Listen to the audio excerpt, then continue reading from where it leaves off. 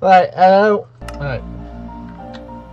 Now, there's times in there when you're building redstone, where, you know, the redstone just runs out. And ignore the failed attempts redstone machines. But, you know, and you need some repeaters, but it's just like, you don't want to spend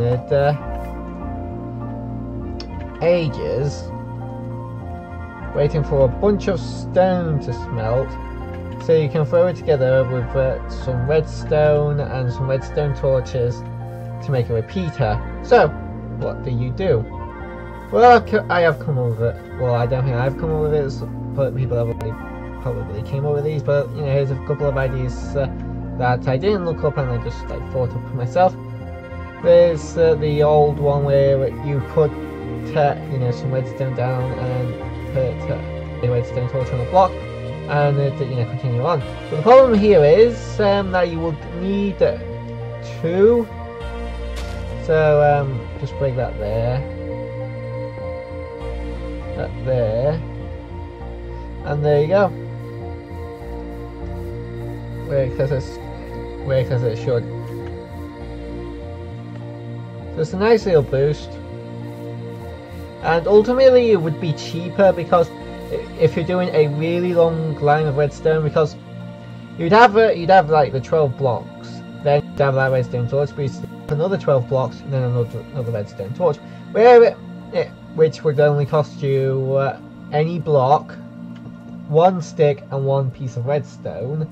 Where if you were to do it with 2 redstone repeaters, that would take 4 redstone torches, 6 blocks, pieces of stone, and 2 pieces of redstone. Next is this one, where it's not cheaper, but it's definitely just another way you can do it. Just have like a piston open and just move a redstone block. If you want that to stay there, you could like replace that with a normal piston, and it would work the same. Now, I tried using the new observer block to do it, but it doesn't exactly work, but in an interesting way though. We turn it on, it when I was testing it earlier, it impulsed twice. Maybe I'm just lagging a bit too hard to see it, but when I was testing it earlier, oh wait, no, yeah, no, it wasn't with the that. I need the button. Yeah, so if I just do it with a button, it would impulse twice. So just like if you wanted to pulse twice, then that can be good, but unless you're using a lever, not very good as a boost of redstone. Now here's where it gets a little bit more complicated. I built this little box here with some pressure plates, and underneath it I have some redstone running along underneath the pressure plates, to you know, give the signal a bit of a boost. And while this does work, this can be very good in some circumstances, but can be a bit troubling in others, because this will keep on going until that block despawns, which is about 5 minutes, if I'm correct. And so it can be good if you want a timer, so that, you know, 5 minutes, and then that'll have a door open for only 5 minutes. So like if you're building a map, and then you have like a let me just like build something really quick. So say you're in a map, and you have the player go collect a block of diamond, and let's just like build this like that.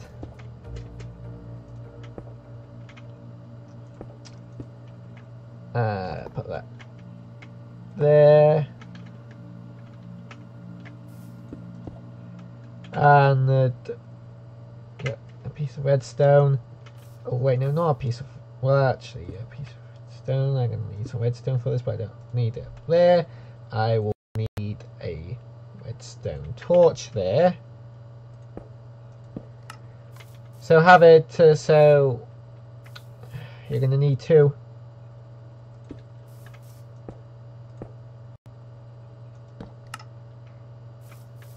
I usually have that on top of there just in case it doesn't work.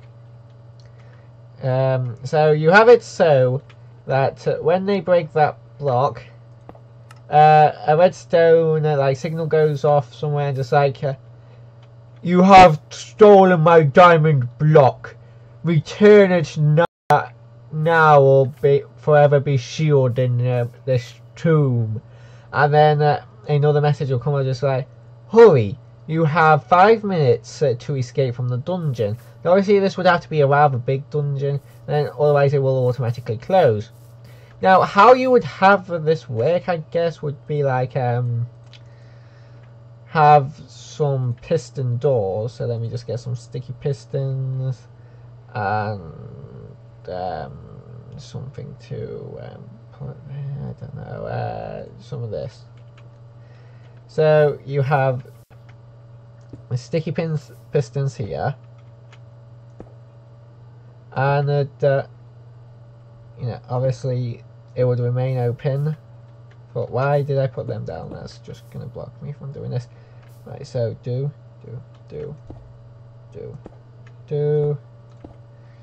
So, you know, you have your piston door here, and obviously it would be concealed. And then you have a redstone going up, so that and you know, when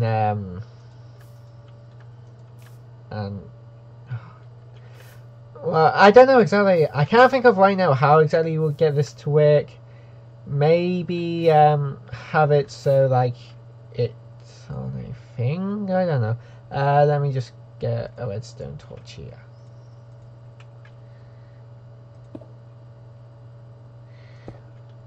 So have it like that, so that it remains open. I don't know. So it remains open, and then earlier on in like the map, they'd have a like button to then you'd also an and or gate. I can't exactly remember how to build it, but yeah, an and or gate. So this one, I think I said this earlier, but just in case I didn't, this would be more for an adventure map than more of a let's play kind of deal. So you'd have those two there. Then you'd have another button like over here, a hidden button or whatever that they could find, and then you know, it will like deactivate them. Why? What? Oh yeah, that's still on. Hold on. Yeah. So they'd find the hidden button, they'd press it, and then they'd have, you know, a certain amount of time to get through there. So let's just put a bit of it. Let's just put a couple of repeaters down. They press the button, and then they have and then they have that amount of time to get through. Let's. I think you can actually get through. So there you go. And you know, obviously, all of this would be hidden. All of this redstone would be hidden. And then you know, when they break that block, obviously the voice will come out, and then the doors would automatically open for you, you know, while the block is there. But if you don't get back within 5 minutes, then they just close automatically and you can't get out. That's what I'm thinking. Or instead of just having a solid block, if you want them to be in adventure mode, you could put like a chest there with a redstone comparator, and then, you know, just have like the comparator go off when they open the chest or whatever. Well, no, trap chest, that would be a trap chest and not a redstone comparator. yeah, that's pretty much it, shit. Also, if you're wondering what that is over there, that is the final version of what that was. It's just like making an automatic TNT launcher loader, which I did do, and then I used it over there. I made a big hole. Yeah, so that's pretty much it. Let's see, there's 2 different ways that you can replace a repeater, and one way you can do it, but it also leads to, if you with a lever, but with a button it leads to something you can do. Also, this will make it possible to use a lever like a button, I think. Yeah, so it also makes it possible to use a lever like a button, which is handy, because you would have to do a T flip-flop with that, I do believe. And they're not really something you can use to replace a repeater unless you want it to be up going for 5 minutes, and you have like a lot of resources to just like put in a hopper. But you know, it's just like a cool little idea you can do for like a map or whatever. I don't know if you know, anybody is really pointing this out, but this is just like something I have been thinking about, because I use repeaters a lot in my in a lot of my redstone machines, and it's just like in survival, they're not hard to get, but it's just like time consuming unless you have an entire system set up to automatically melt it. Let's actually see how much stone we have. So yeah, I've just done like a few minutes episode, and we've got a full stack, but you know, within the time, but it is a lot faster to just do any of these and smelt up a ton of stone. The only one I say that is probably not as good as using a repeater is this one, because you'd have to craft a sticky piston, which you'd need to build a slime farm for, which either you would need to find a slime chunk or be in a swamp biome and a block of redstone. So yeah, this one's the most expensive out of them, definitely. But yeah, that's the end of this video. Just like a little quick how to you know, basically just build some cool stuff. Well, not build some cool stuff, but replace repeaters in redstone. See you in the next video. Bye bye.